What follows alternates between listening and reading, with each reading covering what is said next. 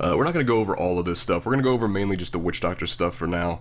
I figured you guys can go through and read all this, kind of general stuff as far as the Kanai's Cube and all that yourselves. I want to go over the actual class-specific Witch Doctor stuff.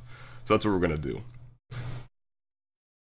So one kind of cool thing, I mean, it's, not terribly relevant for the most part, but you can put Hex and Horrify on your left click now if you want to, your left mouse button, which potentially could come into play at some point in time. I'm pretty sure that I've tried to put both of those abilities on my left click before and it didn't end up working out, so it's cool. I like that. There's no reason for you not to be able to do that, to be honest. Alright, so down to the Witch Doctor stuff. So let's go over the skill changes first. So we've got Acid Cloud, the skill rune Corpse Bomb, damage increased from 525% to 620% weapon damage. A little bit of a boost to Corpse Bomb. I believe you can run Acid Cloud in like a Helltooth build now, which we'll go over the set changes here in a minute. So I'm assuming that's why that got changed, potentially as a spammable ability in Helltooth with the multiplier from the 6-piece bonus. Corpse Spiders, skill rune Blazing Spiders. Spiders now return 3 mana on hit, and then Widowmakers now increases the total damage to 700% weapon damage. I believe the 3 mana on hit used to be on Widowmakers, and now it's on the Fire rune of Corpse Spiders. Corpse Spiders, again, we'll have to test it, but I believe that with the new Witch Doctor set, wherever you cast your Corpse Spiders, the Spider Queen from the 2-piece bonus moves to where you cast your Corpse Spiders, and then will attack in that area and put down webs that slow and deal damage. So potentially like a fire build with the new set might be something that's doable. Fire Bats buffs. Skill rune Cloud of Bats, damage radius increased from 8 to 12 yards. Again, potentially has implications in both Helltooth, I believe, and the new set. I know the new set buffs any creature spells, which Fire Bats is considered a creature spell with the 6-piece bonus. Skill rune Plague of Bats, final damage increased from 638% to 660% weapon damage, so that's the poison rune. And then Vampire Bats, damage type changed from fire to physical.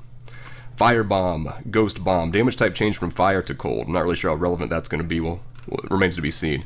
So Hex has been pretty freaking buffed, man. It's pretty nuts. Hex is going to be used in the new set, and honestly probably will be used in a lot of different things because of how good it's going to be now. Now has an animation and summons the shaman or toad at your cursor location. And then the summoned shaman now stands in the location where it was summoned. Summoned shaman's cast range increased from 25 to 50 yards. So even though it's going to stand in one place and not follow you around, it has such a large range now that you'll be able to control where you put it, and it'll sit there and continuously do its thing. Damage bonus increased from 10% to 15%. And then the skill rune Angry Chicken, damage type changed from physical to poison. Now, I believe the Manajuma's 2-piece bonus from the Ceremonial Knife and the Mojo were changed to affect Angry Chicken. So I'm assuming that's why they changed it to poison, for depending on like maybe some speed builds. Because you get like 100% more movement speed when you're an Angry Chicken with the Manajuma 2-piece. So we'll see how that goes. Skill rune Hedge Magic, damage type changed from physical to cold. Skill rune Jinx, damage bonus increased from 10% to 30%. So you get an extra 30%, that's pretty nuts, and the damage type changed from physical to poison. So Toad of Hugeness is a pretty key part of the new set. There's some bonuses there, especially the 4-piece bonus. It's been redesigned. Every second for 5 seconds, the Toad pulls in the farthest enemy within 45 yards. So you get kind of a nice little pool effect there without having to use Paranado, or potentially use it in tandem with Paranado to really group things up together really well. Swallows him for 0.5 seconds, then spits him back out, leaving the enemy with a debuff that deals 750% weapon damage over 5 seconds and increases damage taken by 25%. Pretty insane. I've always really liked the Toad of Hugeness rune. I'm really pumped that they buffed this because it's one of the coolest abilities in the game as far as just, flavor. It's just it's a cool thing. You summon this giant frog that just eats things. Pretty awesome. Let's see, skill rune Unstable Form. Weapon damage increased from 135% to 500%. I really don't know how good that's going to be, but it's a pretty significant damage buff. Mass Confusion changes. Devolution. Chance to summon a zombie dog increased from 30% to 100%. Pretty decent. Mass Hallucination. Weapon damage increased from 195% to 400%. Mass Hysteria. Maximum number of enemies stunned increased from 6 to 10. See, honestly, you'll be able to stun just about everything that you're trying to with Mass Hysteria now, so that's pretty good. Unstable Realm, cooldown reduced from 45 to 30 seconds. Pretty much just buffs across the board. I don't really know how good Mass Confusion is really going to be with any of these buffs, but it makes every rune better, so that's always nice. Plague of Toads, skill rune Piercing Toads. Damage type change from poison to physical. Skill rune Toad Affinity, damage type change from poison to cold. Now, I'm assuming they're doing this to make a little bit more build variation. Plague of Toads is considered a creature spell for the brand new Witch Doctor set. Therefore, I would assume that some sort of Renho Flayer Plague of Toads build is going to be viable. Again, we're going to have to test it and see how it goes. Soul Harvest. Gaining additional Soul Harvest stacks will no longer remove all existing stacks and will instead be added to them. Any new stacks over 5 will replace the stack with the shortest remaining duration. That's pretty sick. Should pretty much be able to keep 100% uptime on max stacks of Soul Harvest now. Should have been something that they added a long time ago, but that's fine. I like it. I don't think Jade's really going to be all that great, although, you know, it remains to be seen. We're definitely going to be testing it a lot. I still think it's going to have survivability issues more than likely, but who knows, with difficulty changes and monster changes, maybe not. Maybe it'll be good again. And then Skill Rune Soul to Waste has been redesigned. Now grants 5% movement speed per stack. So you're going to have a lot of movement speed in Jade, which is pretty sick. I really like this, especially for speed farming non-greater rifts. If you're just farming regular greater rifts, this 5% movement per stack, Jade Harvester, up to at least this patch, was the fastest way to farm Torment 6. So it may still be the fastest way to farm Torment 10, and this gives us even more movement speed in that build, which is great. Wall of Zombies has been removed, replaced with Wall of Death. Raises a wall of zombies 28 yards wide from the ground that blocks enemies and attacks them for 800% weapon damage as physical over 6 seconds. It's a pretty big buff to the old wall of zombies. And then the runes really are pretty crazy, so let's go over them. Skill rune Communing with Spirits. Summon a 15-yard radius spectral ring that deals 1400% weapon damage as cold over 6 seconds. Now, I believe this is going to be similar to the Ring of Zombies spell that the Witch Doctor has in Heroes of the Storm. So it's going to like surround enemies, which is pretty sick. Chills all enemies who walk through by 60% and reduces their damage done by 25%. A lot of damage, a lot of crowd control there, and a lot of damage reduction.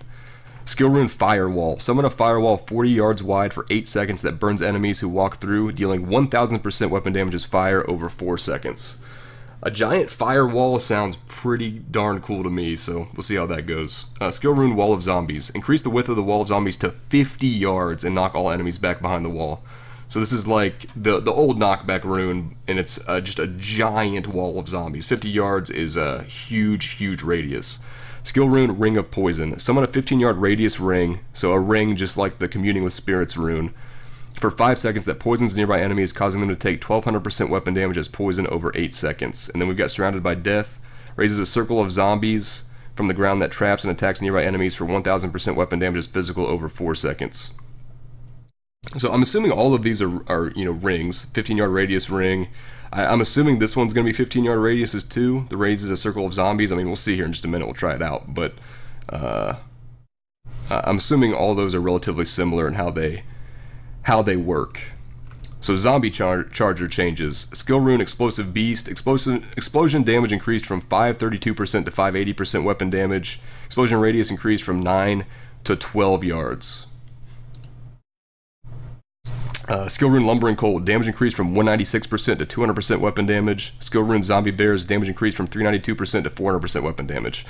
Now, my hope is that a cold Helltooth build and a poison Helltooth build, poison using Zombie Bears, cold using Lumbering Cold, will both be viable. I like both skills very much. Zombie Bears kind of takes you back to the vanilla D3 days of just spamming Zombie Bears, which I always really enjoyed. That's kind of the reason why I started to play Witch Doctor in the first place, was for that build. So that's the hope. The hope is that you get to, you know, just drop your Wall of Death, and then, you know, buff and debuff and just spam Zombie Bears as your main damage ability. I would love that. So hopefully that's the case.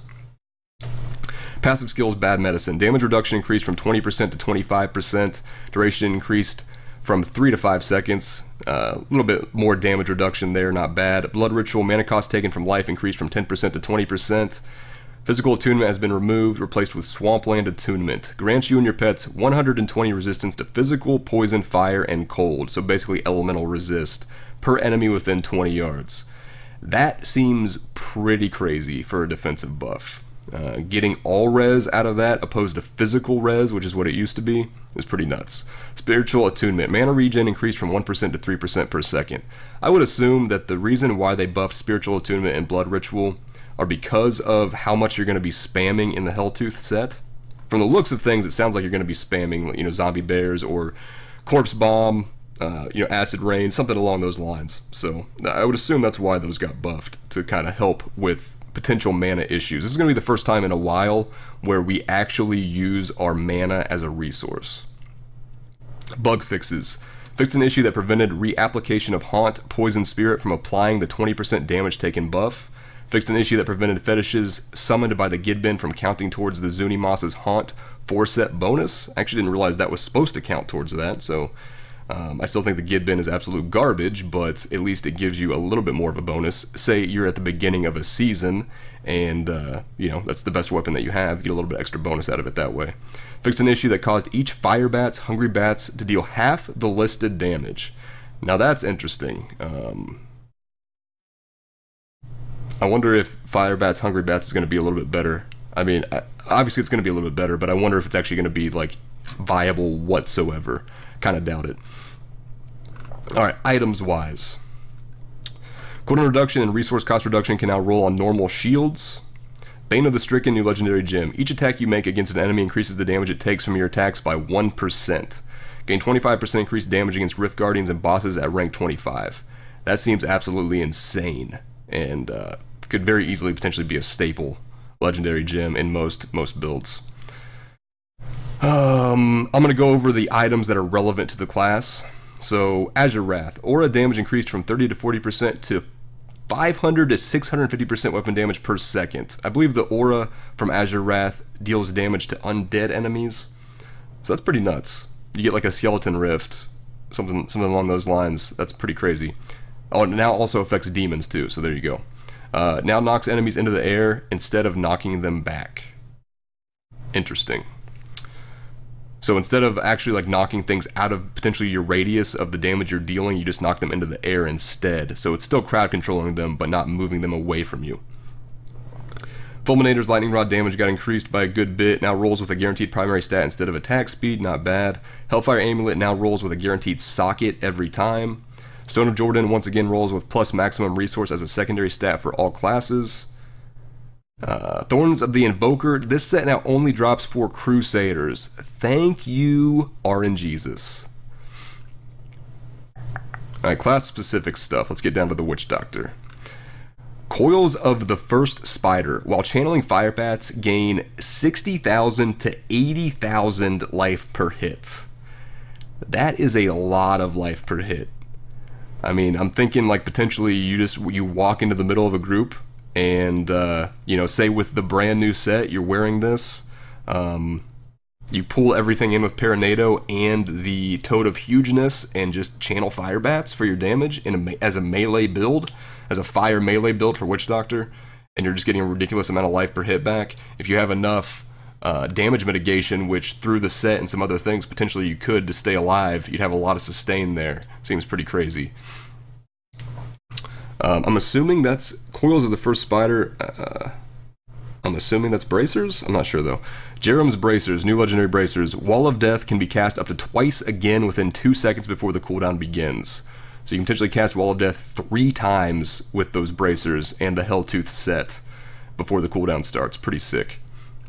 Alright, so Helltooth Harness has been redesigned. The 2-set bonus. Enemies hit by Wall of Death are afflicted by necrosis, becoming slowed and taking 25% weapon damage every second for 10 seconds. So necrosis is going to do some other things here we're going to go over in a minute, but just 25% weapon damage every second, 2,500% weapon damage every second for 10 seconds is a lot of damage. I mean, that alone is going to do a ton of damage, and potentially it's something that I look at and I think with the other item, the Jerem's Bracers, where you can cast it 3 times. Potentially it's something that you could do like the Del Sears bonus, where in, say, Torment 10 for speed farming, you drop the slow time and it just stays there and deals damage while you teleport away. You could maybe do something similar to that with the Helltooth Harness. You know, just drop it on the ground, it'll continuously deal damage to the enemies there as you just move on for speed, non-Greater Rift farming, which could be cool. The 4-set bonus, after applying Necrosis to an enemy, you take 50% reduced damage for 10 seconds. So you're pretty much just going to be at 50% reduced damage all the time from this 4-piece. 6-set bonus, enemies afflicted by Necrosis take 800% increased damage from your primary skills, which are Acid Cloud, Fire Bats, Grasp of the Dead, Piranhas, Wall of Death, and Zombie Charger. So again, on paper it looks like you're going to be going with some sort of either Zombie Charger, Acid Cloud, or Fire Bats spamming build. One of the 3. I'm hoping Zombie Charger ends up being the best overall, but it remains to be seen. Corpse Bomb could be pretty darn good. Obviously with Zombie Charger and Lumbering Cold you have to be in pretty close melee range, also with Fire Bats, whereas Acid Cloud you can cast from pretty long range. So we'll see what happens. Henry's Perquisition? Is that how you say this word? Henry's Perquisition. New mojo, the first time an enemy deals damage to you, reduce that damage by 45 to 60% and charm the enemy for 3 seconds. It's pretty interesting, nice little defensive mojo. I'm going to assume this is the new cat mojo. There was like a kitty cat mojo that they teased at, I think, BlizzCon, I believe it was, and they never came out with, so I'm assuming that's what that's going to be. It'll probably have that graphic. Manajuma's Way has been redesigned, the 2-piece. Your Hex Angry Chicken explosion damage is increased by 100% and slain enemies trigger an additional explosion. Your Hex Angry Chicken now lasts 15 seconds and movement speed as a chicken is increased by additional 100%. That sounds awesome. Hopefully, which I've been trying to do forever for Torment 6 speed farming, is just make a straight up Angry Chicken build. All your damage is from Angry Chicken, and you just move around super fast and blow things up as a chicken. Hopefully that's possible now. It sure looks that way. Hopefully you can build around that and buff Angry Chicken enough to deal enough damage. You're definitely going to be moving fast enough in Angry Chicken form, so we'll see what happens. Alright, so the new set, Spirit of, I'm not really sure how to say this either, Arakir? Who knows? 2-set bonus, summon a permanent Spider Queen who leaves behind webs that deal 1500% weapon damage per second over 5 seconds and slows enemies. The Spider Queen is commanded to move to where you cast your corpse spiders. So we're getting CC and a ton of damage out of a permanent Spider Queen from the 2-piece, and then we get to move it around wherever we cast our corpse spiders. I'm assuming we're going to run corpse spiders probably to get mana back, and then also command the Spider Queen around to where we want it to be attacking and crowd controlling things, and then probably use some other ability as our actual damage dealing ability, more than likely. 4-set bonus, Hex gains the effect of the Toad of Hugeness rune, so you get to run any other rune you want to as Hex, and then you get Toad of Hugeness anyways.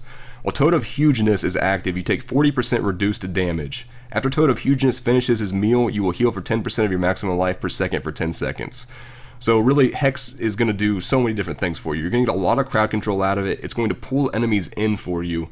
You're going to take reduced damage. You're going to heal 10% of your maximum life, and you're also going to be dealing more damage to the enemies from a debuff from it. Pretty crazy utility from that ability. Then the 6-set bonus, the damage your creature spells is increased by 500%. Creature spells are Corpse Spiders, Fire Bats, Hex, Piranhas, and Plague of Toads. So again, I think we're looking at potentially either some sort of Fire Bat spam or Plague of Toads spam with a Renho Flare.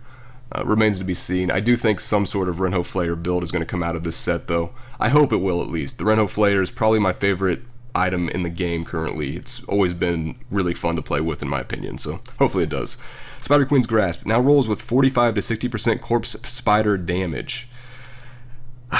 That's a lot of Corpse Spider damage. I actually didn't realize that was in here. I skimmed over this earlier and I didn't see that. Heck, maybe just spamming Corpse Spiders is potentially something you could do with that. That's 60% Corpse Spider damage is really, really crazy with this new Spirit of Arakir set. Zunimas's Hunt has been redesigned. The 2-set bonus now also reduces the cooldown of Fetish Army by 80%. So, you know, that's pretty nice, especially in the beginning of a season. Once you get the 2-set bonus, you pretty much have really close to 100% uptime early on Fetish Army, even if they die. So I'm assuming by also reduces the cooldown of Fetish Army by 80%. They still last until they die from the 2-piece bonus and the 80%. So even, you know, even if something nasty kills them, you can resummon them pretty much at will. You know, this is also really good for like Carnival builds, for instance. Like if you're doing really high greater rifts and your fetishes end up dying to something, you can just resummon them right away. Especially, like, if you have this 80% and you have, say, the Star Metal Kukri ability in your Kanai's Cube, or you're just running it and maybe you're Kanai's Cubing Dagger of Darts, you should have pretty much 100% uptime on recasting Fetish Army, which is quite nice. See if there's anything else I really want to go over. I think that's about it. That's pretty much all the Witch Doctor stuff. You guys can go through and read all the general stuff yourselves and check that out. Maybe I will make a video on it at some point, but I will put this on YouTube. So, yeah, there you go.